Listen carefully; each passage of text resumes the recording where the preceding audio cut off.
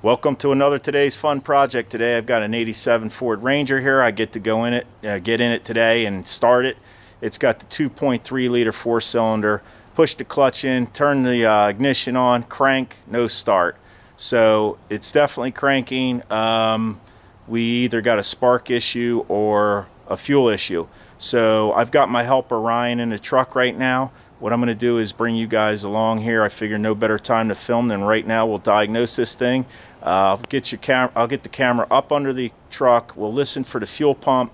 If we don't hear the fuel pump, we'll get to the next step and take it from there. So let's get over here. All right, there he is. You ready, Ryan? All right. How you doing today? Good. Oh, good. Oh, you look serious. All right. Are you ready, serious guy? Yeah. We'll get this fixed. All right. Let's get under the truck. We're under here. Ryan, just turn the ignition on. Is it on? Yep. Okay, let me know so I know. On. Okay, turn it off. I'm listening. I don't hear anything. Go ahead. On? On. Okay, we definitely don't hear the fuel pump. So next step, I think what I'll do is this has two fuel pumps. It has a high pressure up here, and then the main fuel pump is in the tank.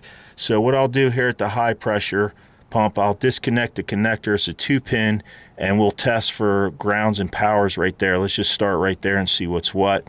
Yeah, we don't need to run down to Advanced Auto and start buying parts just yet. So let's check it out. It's starting to drizzle a little bit, so we're gonna push through this, but Ryan's inside. The truck's in neutral? Yeah. Okay. I'm gonna have him try to start it. Go ahead and crank on it, you know, to make sure it starts. Don't let it off right away. And go ahead. Oops. Go ahead, try starting it. Go ahead. Okay. All right, so turn the key on. I'm going to disconnect the intake tube here and spray some starting fluid in there.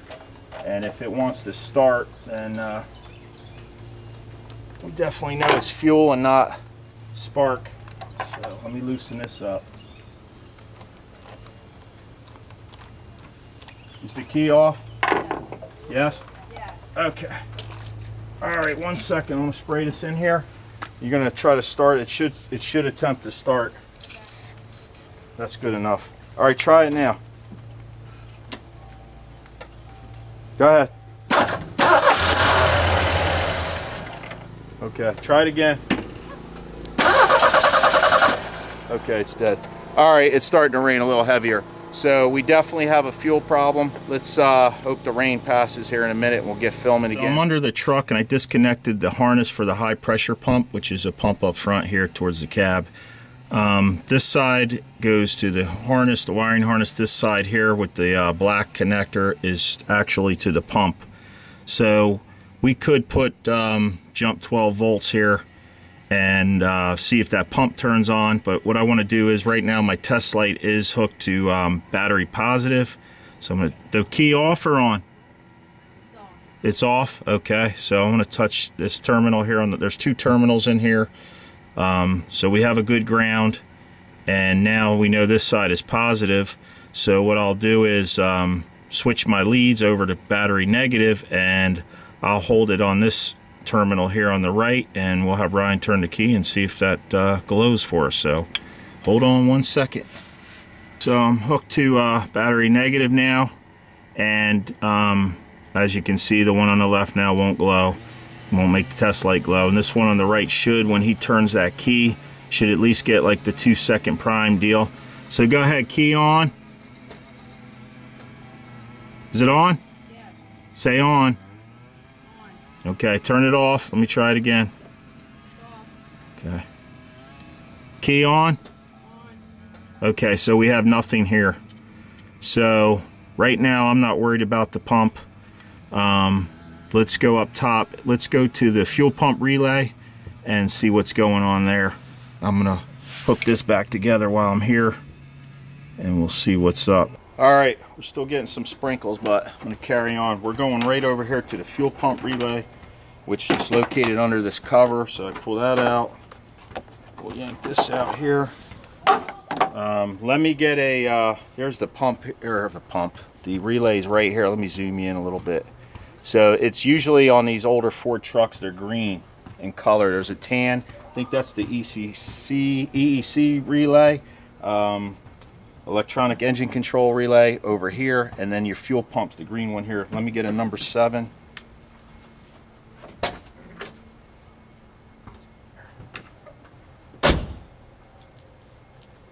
Keys off, right? Yeah.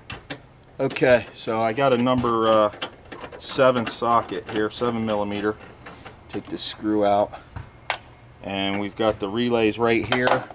So there's a little clip, a little tab here. You got to bend that back, and then I could disconnect it, which I'm trying here. There we go. Okay, so here's the relay. It's a standard relay. It's a 4-pin, 1, 2, 3, 4 there. And what we'll do is let's check let's get my test light. I've got my test light. I'm hooked to battery negative right now, and we've got the 4 terminals. I don't think you can see it. Let me zoom in a little better.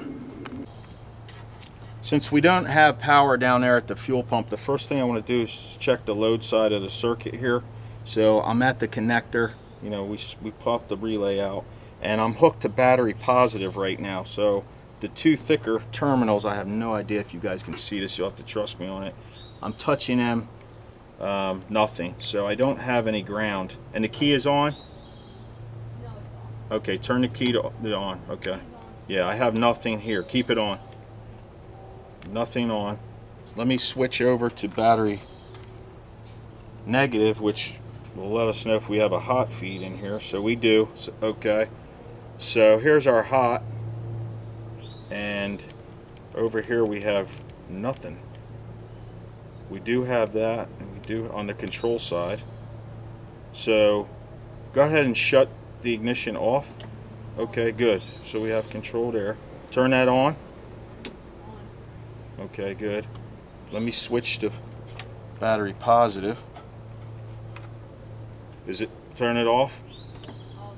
Okay, so now I'm on battery positive. I'm on the control side here.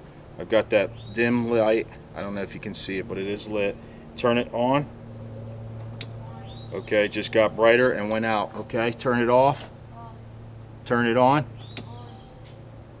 Good, we have control here. Okay, let me go to the other control side here. Turn it off, and we're lit.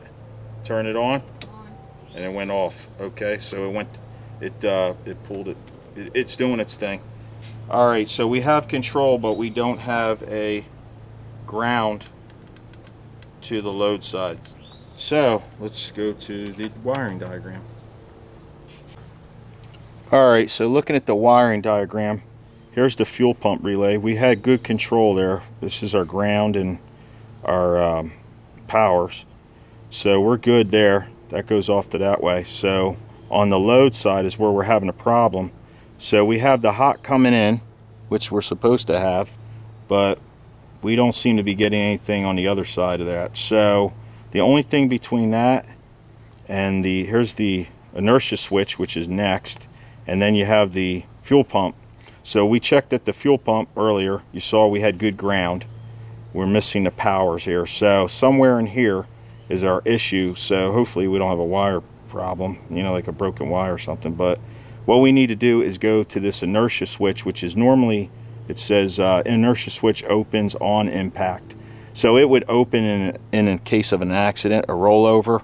Basically it disconnects, cuts off the power, which won't allow the electric, it won't allow the fuel pump motor to keep running. So if it's a turnover, or I believe it's a hard impact, there's like a little rattle ball thing in there, and you can reset them. But anyway, we need to go to the inertia switch to see if we're getting our powers in over there, and if we got power coming out. So let's go do that next. All right, how's it going in there? You doing all right? Good, yeah. Got your iPod or your phone going there? Yeah, my iPhone. Good. All right, cool. All right, so let's we're on the passenger side. Let's come down here and peel this carpet back, and you can see there's a wire right here. So we've got a orange with it looks like a gray tracer, and a pink or peach with the black trace. Anyhow, going up here to the inertia switch, and you can see there's a little button on top, so you can reset those. But let me take it off so we can get a better look at it. And of course my battery's about to die. Let me go charge that. Oh, and if you notice the flickering, that's just my expensive little Astro 40 SL work light that's, I guess, going out on the fritz at about a year old, so that's just great. Yeah, it fell. It's okay. You want to stand it up for me? Thanks. I'm trying to get this on. I'm done here with one hand. Alright, I think I got the other screw out. So it's just held in with two 7mm screws. Let's get this sucker out. Alright, that's good. Yeah, you can leave the light there, thanks. Alright, so here's what we got. So this is the inertia switch. You can hear there's like a ball in there. This is how they would reset. So if this thing hits hard, this white button should pop out. Let me see. See how it just popped up and you can hear that ball rattle? Well, to reset them in an accident or flip or whatever, you would reset this. So what we need to do now is I'm going to unplug this and let's check this this power feed here. Let's unplug this sucker. It's just one little clip and it's out. It's a 2-wire. Alright, so how should we test this? Let's get the old test light on it. What do you say? So right now I'm hooked to battery positive, and I don't think you can see that, but I am lighting up on that pink and black. And of course this side is nothing. All this is basically a switch. This is just a jumper. So we have power here now. Let me jump this right now and then let's go back. I do have the relay plugged in. By the way, I did check the relay off camera. Put 12 volts to it. It was clicking, and I did a continuity test on the control side. It worked fine. So now I've got this jumped. I just shoved a piece of wire in there. Let's go back up and check out the connector and see if we have a see if we got continuity.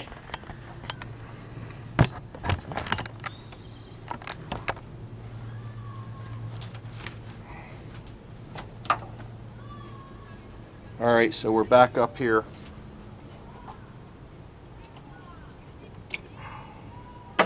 Got the relays out.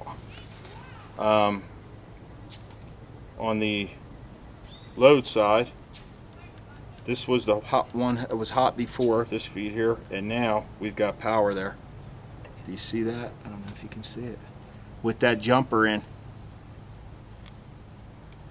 So we now have power and ground, basically, because this is ground.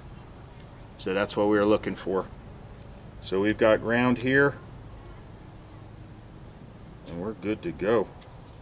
So I'm hooked to battery positive, and got the test light hooked to battery positive, and I got the jumper in here, as you can see. We'll touch that. Key is on. Yes. And we have power on both sides. Not power, but we have power flowing, I should say, on both sides, right? So we're all set there. Turn that key off for a second.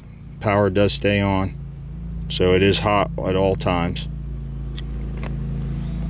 So now that we've got that inertia switch bypassed, I'm going to come back down here, and I'm hooked to battery. My test light is hooked to battery negative now. So Ryan, when you turn that switch on, this light down here should glow, at least for a 2-second. Go ahead and turn the ignition on. Great. Okay, turn it off. On. Awesome. So now we've got our powers here. So we had our ground. We tested that ground earlier. That was good. The one at the terminal here on the left, and now we've got power here. So I'll plug this into the fuel pump connector here, and then let's see, get that in there like that.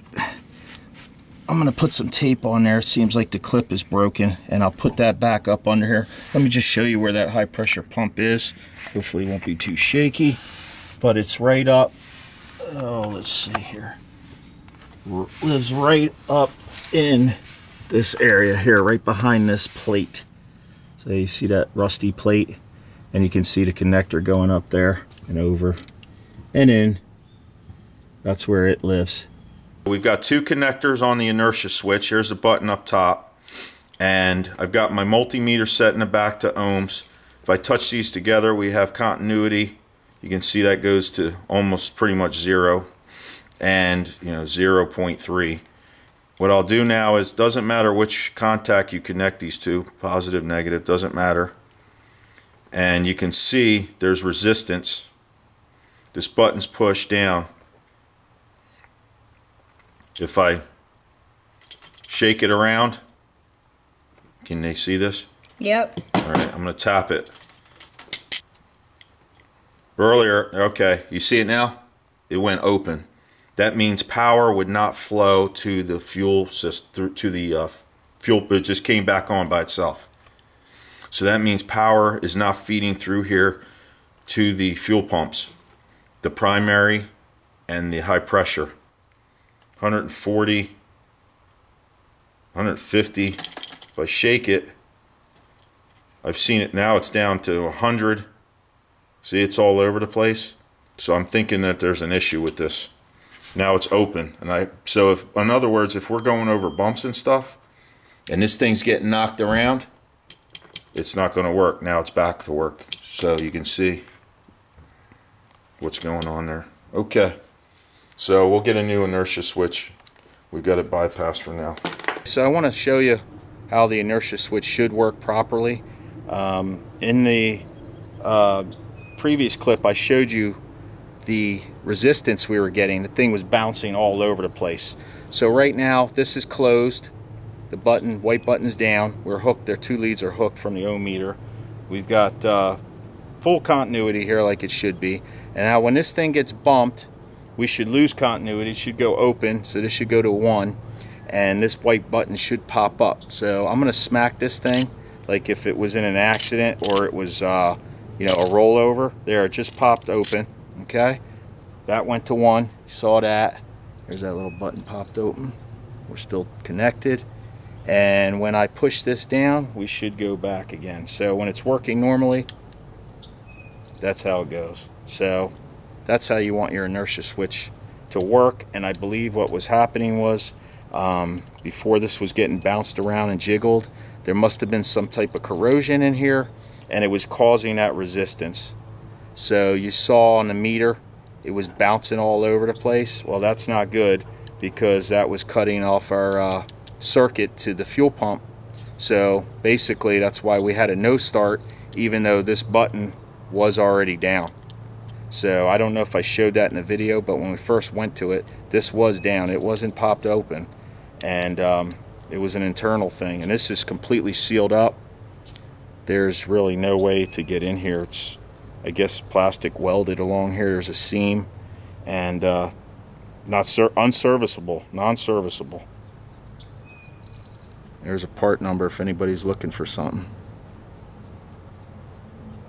We got everything back together now, right? Yeah. We've got the jumper in there.